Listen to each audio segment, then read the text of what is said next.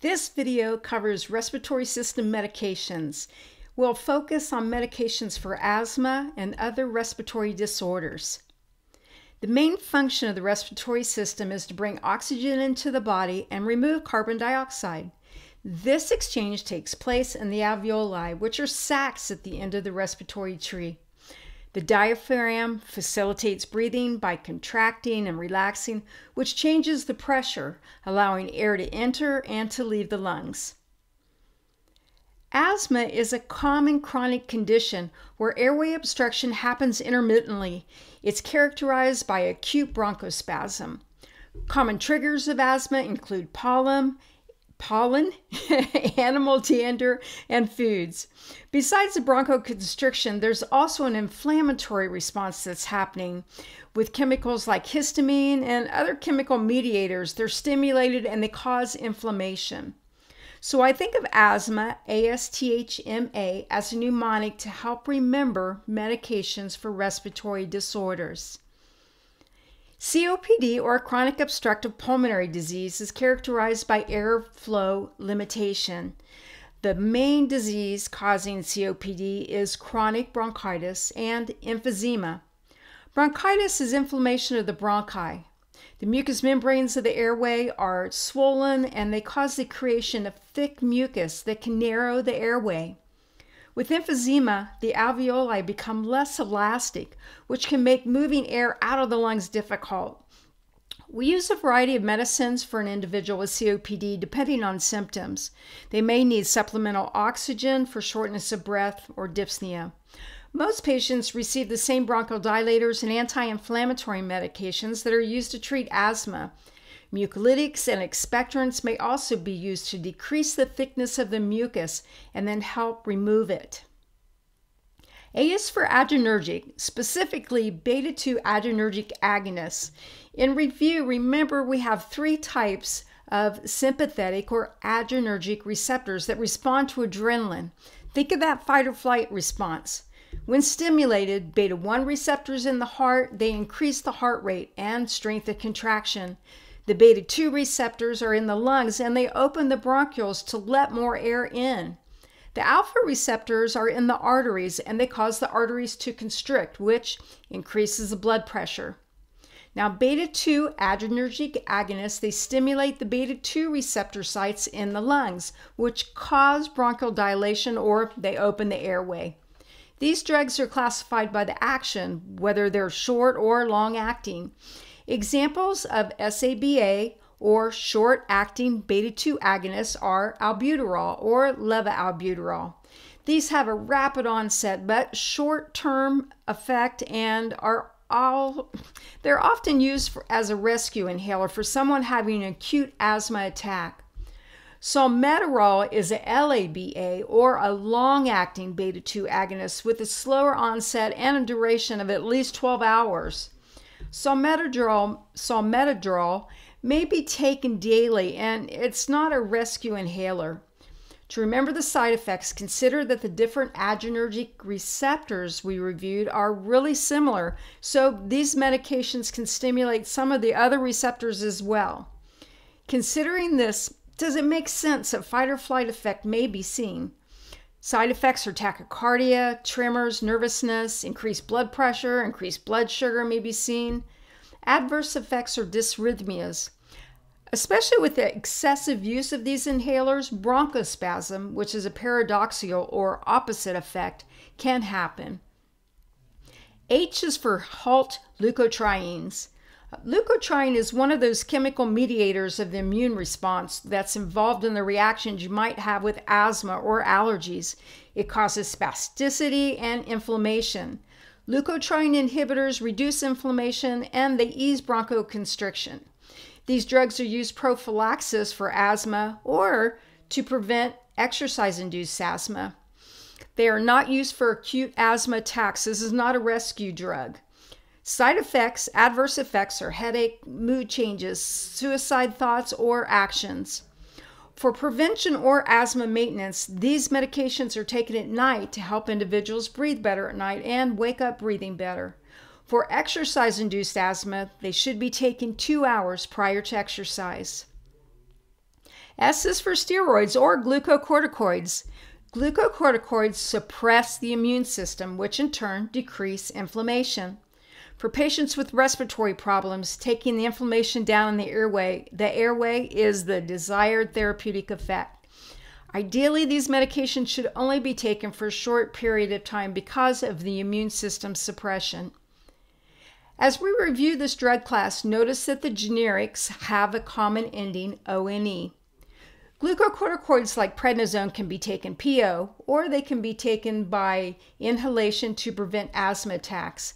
And fluticasone is a popular inhaler. With inhaled steroids, patients should be taught to rinse their mouth out after they use these inhalers to prevent thrush, which is a fungal infection in the mouth. For treatment of severe acute asthma attacks or shortness of breath with COPD, methylprednisone can be given in an emergency. It can be given IV. Regardless of how these medications are given, they can have a systemic effect. Side effects for classes of drugs, for this class of drugs, it includes euphoria.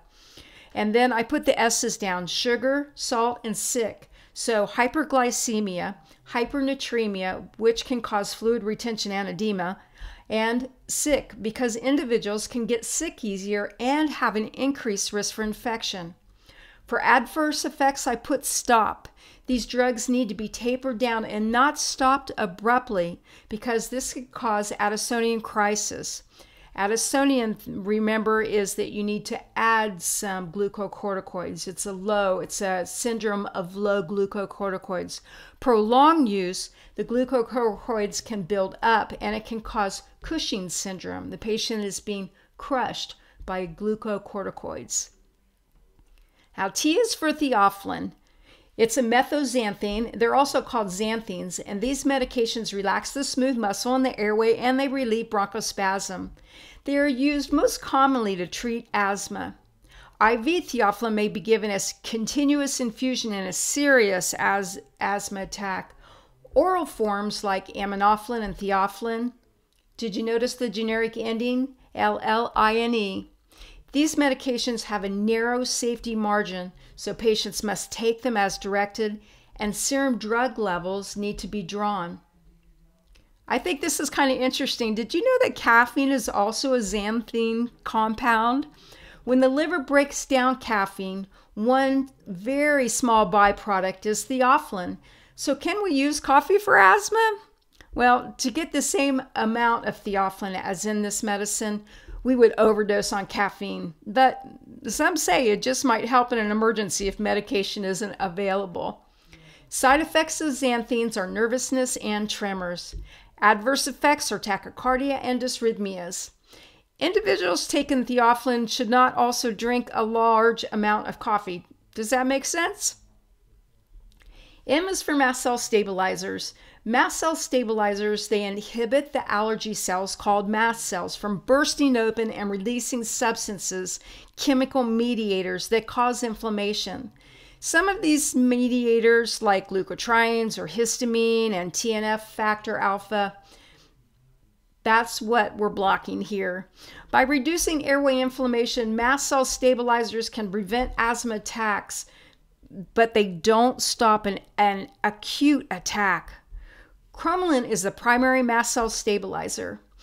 Intranasal cromolyn can cause nasal burning and irritation.